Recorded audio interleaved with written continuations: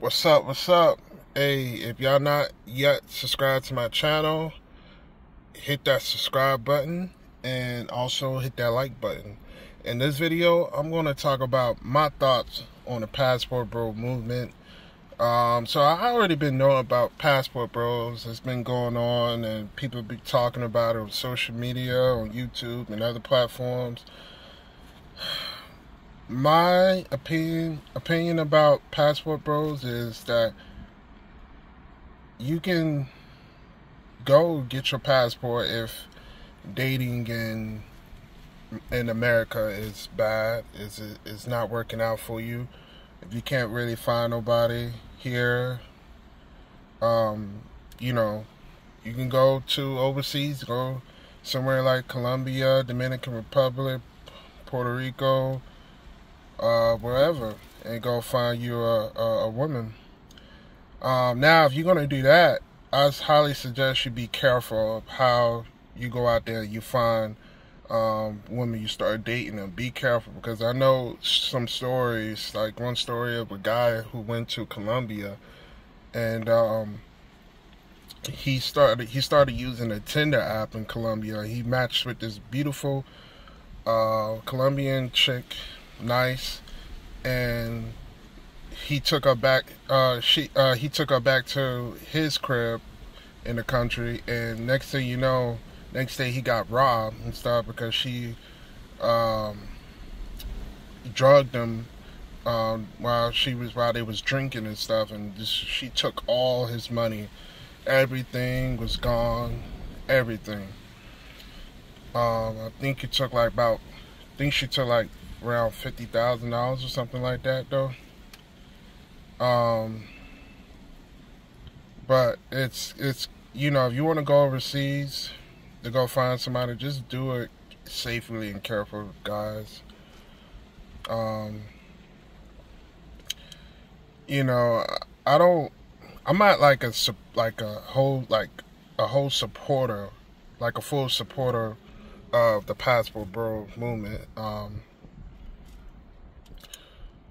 I would say this, that a lot of American women today, and not all, so don't say, oh, not all American women are bad and stuff. And no, I'm saying majority of them are, and a lot of them are not really caring about having a traditional family. They don't care about having kids and staying in a house and just, you know, just doing their role, you know, being nurse, taking care of the kids, making sure the house is clean, making sure everybody's straight, making sure there's a meal cooked for her husband when she get home and stuff. And a lot of them out there just, you know, for themselves, they want materialistic things. They want cars, they want purses, they want all of this materialistic things, their houses, everything. And they want to be a boss lady. They want to be a boss bee. I ain't gonna curse. They don't care. They have naked pictures on the internet, have naked pictures on Instagram, OnlyFans, and all of that stuff. They don't really care about having a man in their life. And not all of them is going to have a good man in their life. The expectations, the requirements of what they want from a man is ridiculous. It's like out of this world. Like, there's no way that a lot of men is going to be able to live up to some of these women expectations and stuff. They say they want a guy that's making $100K or $150K a month or $200K a month.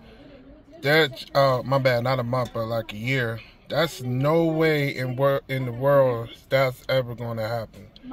No way. I mean, there's a small minority of men in this country that's making over 100 or 200K a year and stuff. Only a small minority, but not majority. Majority is like in the middle class range or just on their way to making 100K, but it doesn't work like that. A man has to earn his value, you know. He has to go work for it. He has to go save money. He has to go invest. He has to go even practice semen retention or whatever like that, so he could just stay away from the clubs and spend excessive money on stuff like that. But a man has to earn his value. A woman, she's born with her value. She's already got her looks, she got her beauty and everything. And a lot of women, they use their own, not all women, but a lot of them want to use their own body to go make money. And it's more easier for a woman. That's why a woman has a much more easier life than the men in this world, because they get more supportive. They can go and cry on social media and stuff, and they could go, get people to feel sorry for them or some sympathy for them, and it could go start a GoFundMe account and go make money and stuff. That's what an easier life. But man can't do that. Man wants to.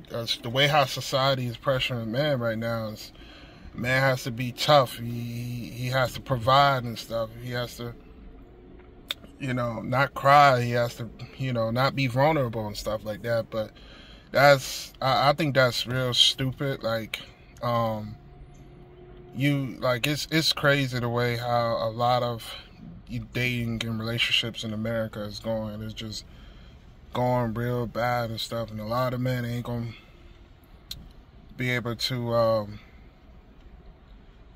like I said, live up to the expectations of some of these women in this country. So, if you want to go overseas to go find somebody, I mean, it's a good idea, but it's not going to be made for all men. But it's a good idea to go get somebody overseas if you want to, and then you could build a family over there. I mean, there's some people over there that's already making a family, have success stories over there. Being able to find somebody, and those girls over there in those countries, especially like in some of the poor countries, money is tight. They don't make as much over there, so some of the girls will still have that traditional role and stuff, like just being being a nurse, being just taking care of the house, taking care of the family and stuff like that. Which is that it's a plus for men. And men who go over there from America would be the main breadwinner over there. Now, I'm not saying all of them, all the women in those countries are poor and stuff, but I'm just saying that the American value is a lot higher in those countries. So that's a plus for American men to go over there and find a wife or somebody like that. But if you're going to stay in this country and you're going to stay in America, I mean, there's options out there, but you can go find somebody here. It's going to be difficult, man. It's going to be difficult. It's like going fishing and you want to catch a particular fish in the water. It's going to take some time. It's going to take a lot of digging. So it's not impossible to find somebody here in America, depending on where you live. Florida, I wouldn't prefer Miami. I'm telling you this right now. Don't go to Miami trying to find somebody, because Miami is not it. Miami, those girls are addicted to money. They serving money. They love money. They would take your money. I'm telling you, they'll try to get you to go on an expensive date with them. Oh, you got to take me to this restaurant and spend about $200 on me, or $300 or $500 on me, and they take your money. And you know what? The next day, they don't care. They'll be with the next man. They don't really care. A lot of women don't really care. So in Miami, I wouldn't suggest you go there to find love. I suggest you go somewhere else, maybe somewhere up north, maybe somewhere in the middle. To go find somebody there, but you're gonna be doing a lot of searching, because majority of the women in here in America are becoming single moms, and it's starting to get like that. A lot of them, man, it's like you have higher chances on running into a single mom than you do with running into a woman that don't have any kids. The probability is a lot higher and stuff. So, and, you know, it's crazy too, because it's like every time I'm going about my business, going grocery shopping, bro, it's like always single moms in the grocery stores like that with their kids running around screaming and yelling, and you know, just crazy, man. No father around whatsoever. So you're gonna going overseas is not a bad idea. It's really not. You can go overseas, you can have a good time. Man, just know you got a lot of options. Like, there's lots of options out there for you. You don't have to be a stepfather to somebody. There's lots of options. You want to go have fun, you know, in your life. You can go overseas. You can go mess with somebody overseas and come back into America and then go back or whatever. Just don't do nothing stupid. Just don't do nothing dumb. Just, you know, just keep it clean. Keep everything clean. Just enjoy your fun. I don't see any woman here in America trying to settle down no time soon. So if they not settling down, man, you shouldn't settle down either. So you have plenty of options out there. Wherever country you want to go to, whatever you want to do, man, just know that you got options, man. Don't,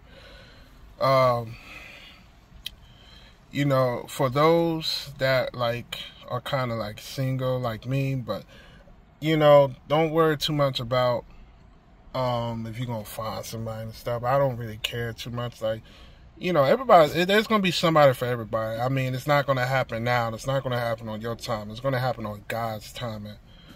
So if you're gonna find somebody, trust me, there's always somebody out there. But you're gonna do a lot of searching in America if you are trying to find a wife, actual or a virgin, whatever, which is, I see that's being impossible because most women have high body count and stuff in America. So good luck with that. But you're going to do a lot of searching. And I suggest not to don't use no dating apps. I'm going to make another video talking about that, though, in my experience with that, dating apps. So I'm going to make that into another video. But my thoughts on the Passport Bros is, you gonna do it, just do it.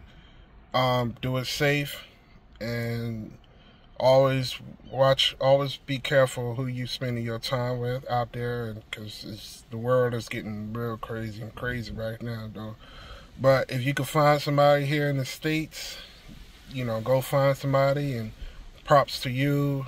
You know, get married, whatever you want, but it's wherever you want. You want to stay single, stay single. You do what you want. You want to be married, you want to be tied down, that's cool. At the same time, hey, it's up to you. So whatever you want. But that's my thoughts on the Passport Bro movement.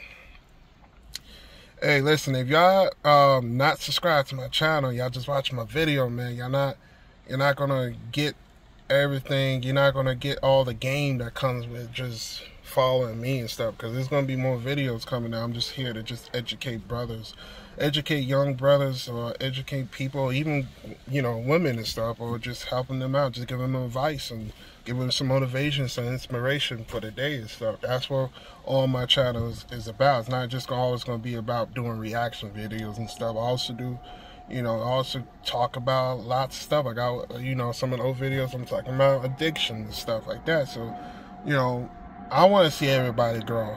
I want to see everybody prosper. I want to see everybody find their loved one, you know, find their future, what they call soulmate, whatever. So if y'all not subscribed to my channel, hit that subscribe button. Also hit that like button too. I appreciate y'all. I appreciate the support I give. I appreciate the positive comments. I see it all the time, positive comments. I don't really care too much about the negativity, the negative comments, because that's going to come anyways. I don't really care, but I think that's motivation for me, and that's more views for me. So, but appreciate y'all, man, and thank y'all for you know, listening. Make sure that y'all listen the whole video. Do not watch my video like a 20-minute video and watch two minutes of it. Watch the whole video so you can get the full context of what I'm talking about. I appreciate y'all, man, and y'all have a blessed day today. Peace.